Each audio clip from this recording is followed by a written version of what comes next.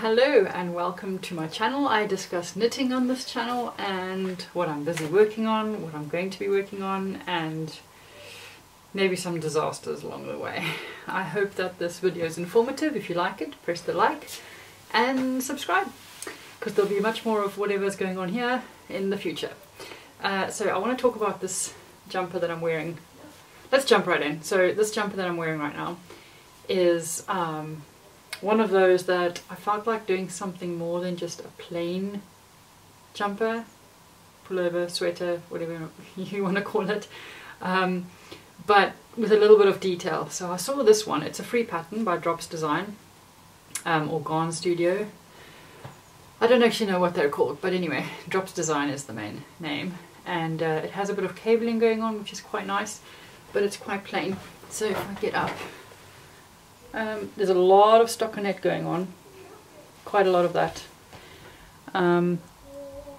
but it's a great pattern to knit because you don't have to think too much, but then there's some interesting cabling going on at the top, which is quite nice. I think that's actually a mistake there. Anyway, okay, so the collar, if I were to do it again, I'd do a double collar, so you knit twice as much as you need and then fold it in and sew it down.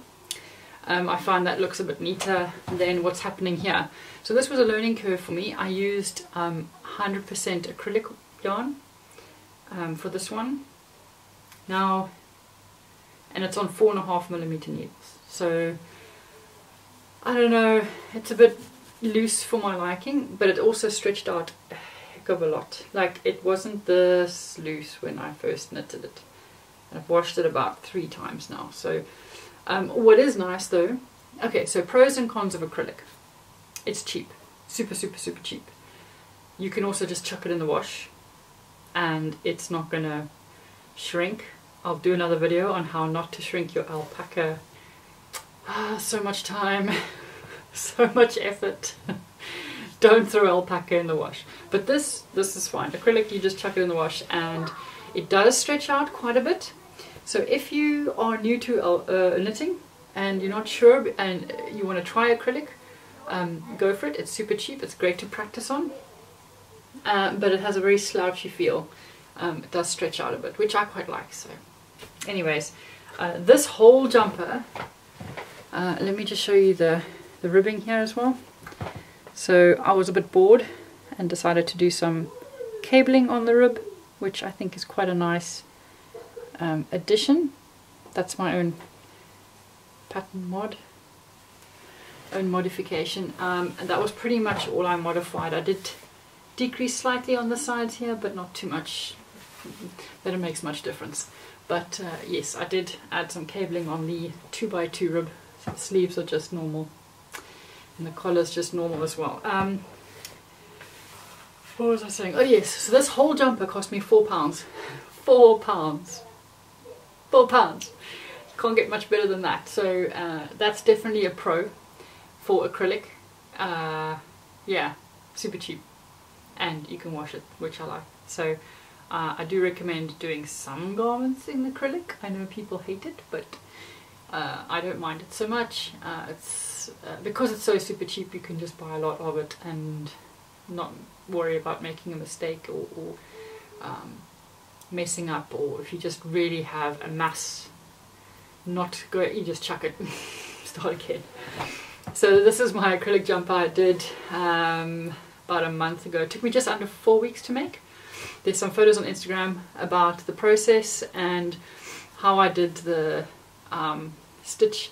So for this one, my stitch holders, I usually use these plastic ones, but I usually use these plastic ones, but for this one I just used, because there were a lot of them going around, some yarn that I tied into a knot.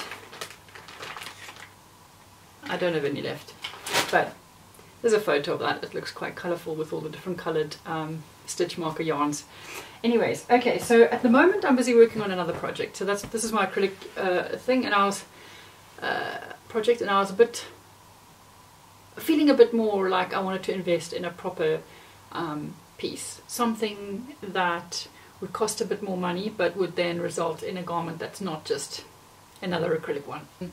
So I've started a new project. It's the balloon sweater by PetiteKnit. I thought, I've heard so much about her and her patterns and her knitting, and how wonderful her patterns are to knit up and how amazing they fall and drape, and I thought I've got to experience that. So I bought one of her patterns. It was about £4 something.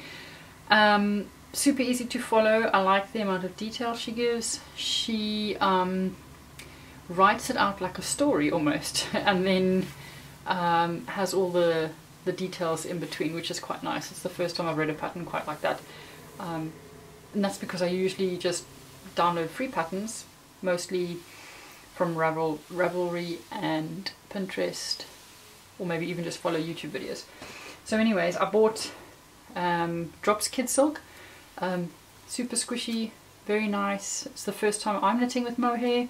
Again, something that I'm a bit late to the party, but anyway, I thought I'd give it a try. So they recommend 3.5mm needles. It's 75% mohair, 25% silk, and then I paired that with Drops Nord, which is wool and I want to say alpaca and polyamide. Wow, that's bright. Again. Polyamide, wool and alpaca. It's very soft. It doesn't feel scratchy at all, and so the combination, very nice. This gives it like a fuzz, and then together you use 4mm needles, which is what I'm using for the PetiteKnit. This is it here. Let me see if I can stand back. So it is almost done. This is taking much longer than I thought. There you can see the balloon sleeves, which is quite nice, and the drapey shoulders, which is also quite nice. So it has I don't know if you can see here, but it has a seam going down the shoulder, and yes, it is like magic where it just sort of falls into place, and then the seam coming down sort of develops as you go in the round, which is amazing. It is quite amazing. So when everyone says how it just falls into place, it kind of does. I was not expecting it to, but it kind of does. It just sort of splits out, and then before you know it, you have like this drapey sleeve, which is quite something. I quite like it. Yeah, balloon sleeve. Now one of them, I need to pull one of them out because check this out. So we have, if I pinch them together where they start, we have a situation going on here. Like that. That is gonna bug me. That is, one is longer than the other. Like what? So I'm gonna have to pull them out. But I actually think both are too short, so I'm gonna have to pull both of them out. I did a nice Italian bind off here, which is like supposed to be a nicer one, and it is. You can see that it this thing, that it kind of disappears, and it's almost seamless. It's sort of invisible. It makes it just flow over, which I like. So I'll have to pull that out. It does take a long time to do it, but I'll have to pull it out. I'll have to pull both of them out. Firstly, make them both longer, and secondly, make them even, like both the same length. Now this is all the yarn I have left. Now I am on the bottom rib, so I might make it. But if I'm going to lengthen both the sleeves, I need to be very careful how long I make them. I don't want to make them too much more, maybe like that much more. So here is the bottom rib now. So you can see I've got about that much on. I want to double that. So, yarn chicken. I'll see how much I have left. But yeah, it's one of those knits where you don't have to think at all once you've done the sleeves. And I did the sleeves. I've put they're knitted and they're attached. I've weaved in all my ends, So it really is done. I just need to finish up the bottom bit now, the 1x1 rib, which I also had to pull out of that disaster because I made the body too short. These things happen anyways. So I had to pull the body out and knit about this much, then the rib, which I'm now busy with. So maybe I'll get it done this month. This has been going on far too long. I started it about, I want to say 5 weeks ago, 4 or 5 weeks ago. Could have been done in 4. It really could have, because I was on holiday a little bit still. So I could have done it, but then I had to rip out the bottom, and now I have to rip out the sleeves. Anyway, I'm enjoying the fabric that it's creating. It's really soft and a little bit fuzzy.